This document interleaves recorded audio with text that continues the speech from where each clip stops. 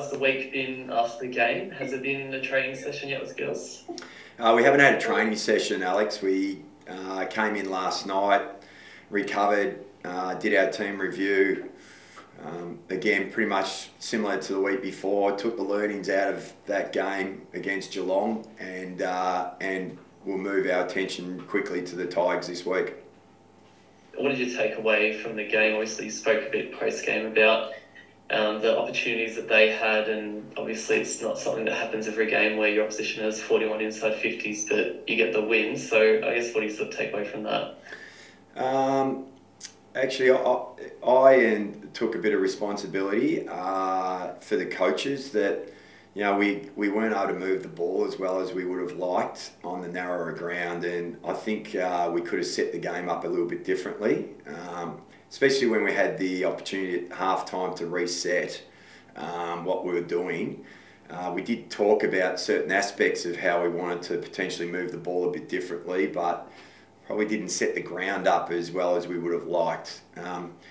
So there were some learnings out of that, just around our ball movement, but the biggest thing that was reiterated to the girls last night was that you know, so much of finals football is based around the contest and pressure and team D, and that will take you a long way in finals football, and they were the areas that we absolutely got right. Not that you want to play that way and base it on that for the entire game all the time.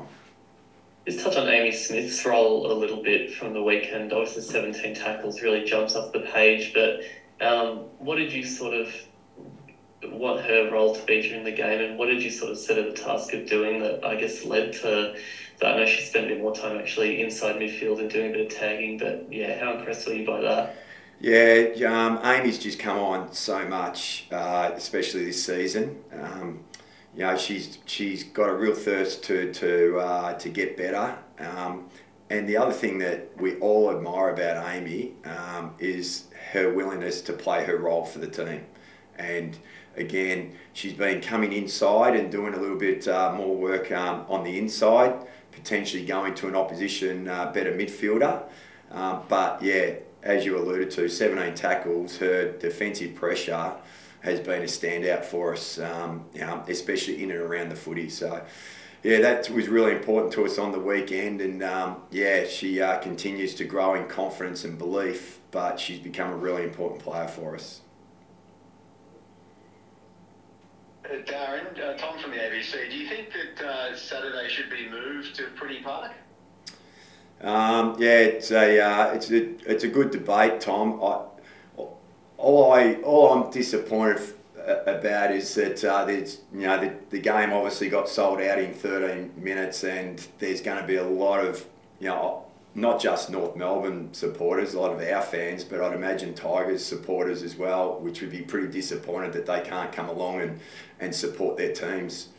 And you know, I just feel that if we're looking to grow a product like AFLW, that, you know, this is the time, you know, potentially to be able to open it up and yeah, play it at a bigger venue or bigger capacity crowd venue. I think limited it to 2,800 people when, you know, we played Richmond in the last home and away game, a non-final, and we had 3,100 people here at Arden Street. So it would make sense to move it. But in saying that, you know, from a player's perspective and a coaching perspective, we're happy to play anywhere, anytime. So the fact that it's Punt Road, we even moved one of our home games from here at Arden Street because the ground wasn't in great condition at the time to Punt Road. So we're happy to play wherever the game gets scheduled to play, but it would make sense to play it on at a ground where there's a larger capacity. Hey Darren, it's Matt here at 7. Just following up on that, this is creating headlines for the AFLW that are probably untimely. Like, how unfortunate is it for the sport that this is the talking point leading into semi-final weekend? Like, it's making news on radio, online, the papers, social media, everywhere you look. This is the number one headline associated with this weekend's AFLW semi-final weekend. Is this an own goal for the AFL? Well, it's disappointing that this topic is overriding what should be a couple of, you know, fantastic finals games.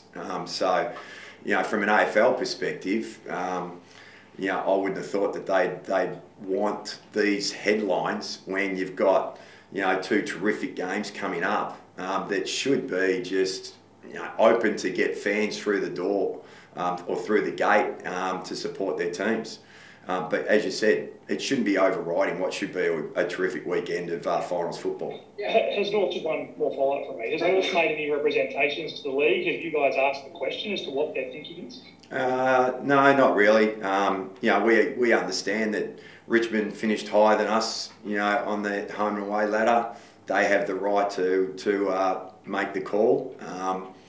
But I would have thought that the AFL would be asking Richmond, why they are so adamant on playing the game at Punt Road, where they can only get 2,800 people in, and a lot of their own fans are going to get turned away from the game, as well as North Melbourne fans. But that's not for us to judge. As I said, they finished higher on the ladder, and it's their right to make that decision.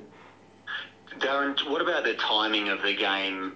Do you think, given the Matildas game against Sweden on Saturday, that the AFL has misread its audience by clashing with the fixtures?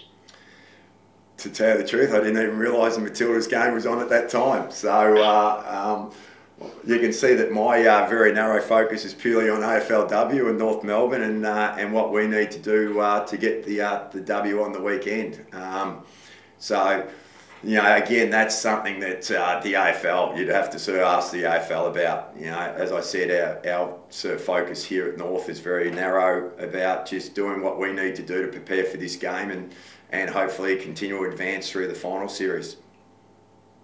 Just on the game, Croc, obviously you only drew with them 2 weeks ago. What do you sort of take away from that game, and what do you want to do differently this time around that was your way?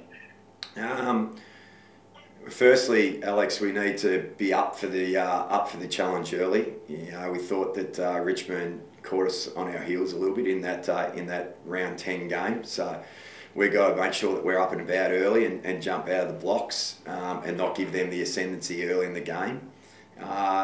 Felt that from quarter time on, we reset and got the game looking a lot more the way that we like it to look. We started to win the territory battle. We started to win the contest a lot more and gave ourselves opportunities to score, but our inaccuracy wasn't great in that game either. There were large parts of that game that looked okay to us, we've got to definitely make sure that we're up for it nice and early, which you'd expect the players to be, because with it being a final, there's no excuses for not being up, getting yourself up for a final. We saw Jazz heavily tagged in that game too against by Meg McDonald. Is creating ways to free her up around stoppages going to be a focus this week? Oh yeah, look, Richmond put a lot of time into to Jazz in that game, and I think from a competition, you just want to see the better players in the competition, whether it's Jazz Garner, whether it's a Monique Conti, whether it's an Elliot McKenzie, being able to display their talent. And we as a team, we learnt a lot from that game, that we can be better at actually protecting Jazz and giving her opportunities to get into the game. She would have learned a lot about herself about getting such close attention in that game and potentially what she can do. But as I said, you like to see the better players, be able to showcase their talent, and hopefully we can allow and help Jazz do that on the weekend. Sorry, I've just got any injury updates. Emma Carney got through the game really well, so she'll be better with another week's training under her belt. Kim Rennie got through the game after health and safety protocols. All clear from our perspective.